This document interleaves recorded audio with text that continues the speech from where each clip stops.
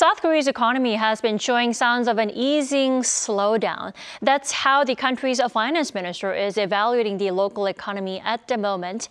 For more, we are joined by Professor Yang Hee-dong this morning. Welcome.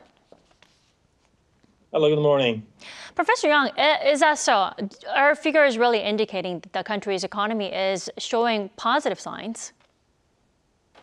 Yes, we have very solid evidence in numbers that our economy somehow is down.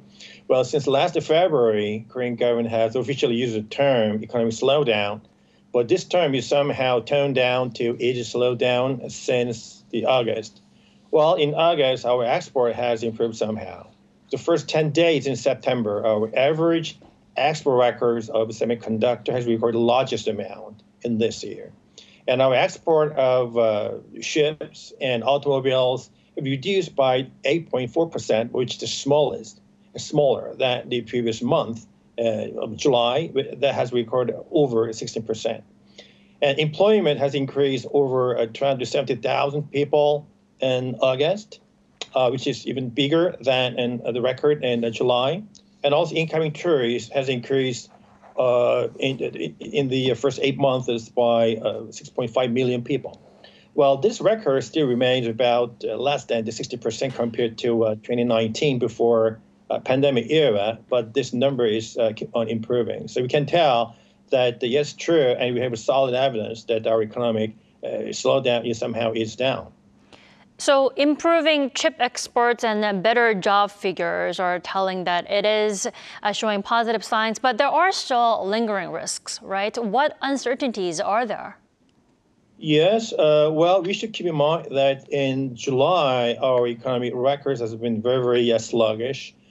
We had less internal consumption, investment, export, and all those the negative impact for the reverse growth were offset by the reduction in import. Mm-hmm. But this trend may remain almost the same because our economic environment has never changed at all.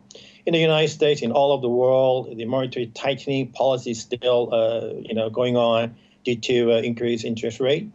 And the war between Russia and Ukraine is going on that impacts on the increased fluctuation in the prices of raw materials and the food. And also, for the past couple of months, the crude oil has increased over 50%. So we can tell that all the economic environment have never changed in favor, but our company is doing a very good job in doing very best to overcome all these negative economic environments.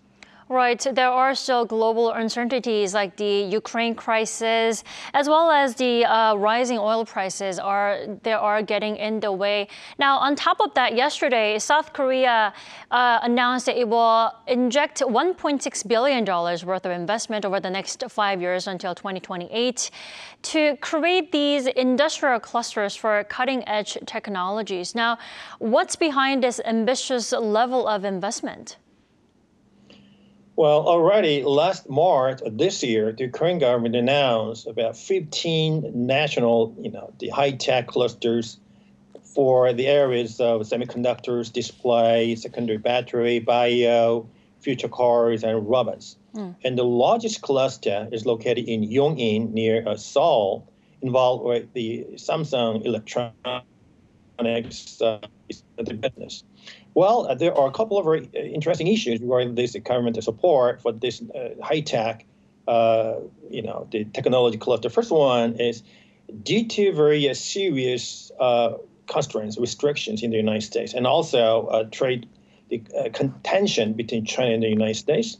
The Korean government and many Korean firms have recognized that they need to invest in local territory in Korea, like TSMC in Taiwan. So that is a major reason why Korean government has successfully persuaded the large companies such as Samsung and LG to invest their money in the local territory.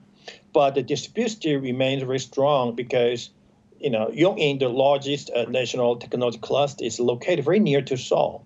And many people are very much concerned that the still heavy investment will focus on Seoul or satellite cities near to Seoul. For example, the semiconductors area, over 90% of investment will be located in the satellite cities of Seoul. So that may cause another imbalance in the overall regional development in this peninsula.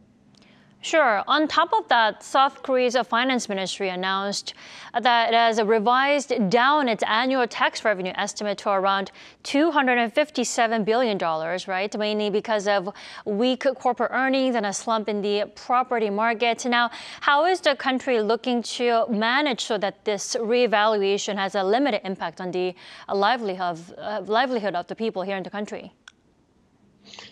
Well, this era in the tax revenue estimation is not new this year. For the past 3 years, actually this is the third year that has recorded error in the tax revenue estimation. But the major difference in the first 2 years, in the last 3 years of this year, between this year is the first 2 years, we had the excess tax revenue due to very fast recovery from economic slowdown due to a pandemic.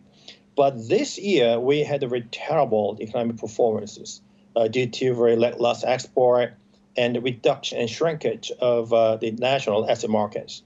So corporate tax and capital gain tax were the major factors for the reduction in the tax revenue. Well, the Korean government will replace and substitute this reduction in the tax revenues with the transfer from the foreign tax equalization fund, because the Korean government could sell lots of dollars to keep the current exchange rate in a very stable level. But this is a very temporary reaction, because Korean government declared that they will not use any more national budget to make up for this reduction in the tax revenue. Well, the impact of this era in tax evaluation, we are supposed to support 40% of national income for local finance subsidy. So reduction in the national income means we have to also reduce our subsidy for the local government. That may impact on less affluent people in very different regions in Korea. So that's a big problem. All right, Professor Yang Hee-dong, thank you so much for your insight this morning. You have a good day. Thank you. Have a good day.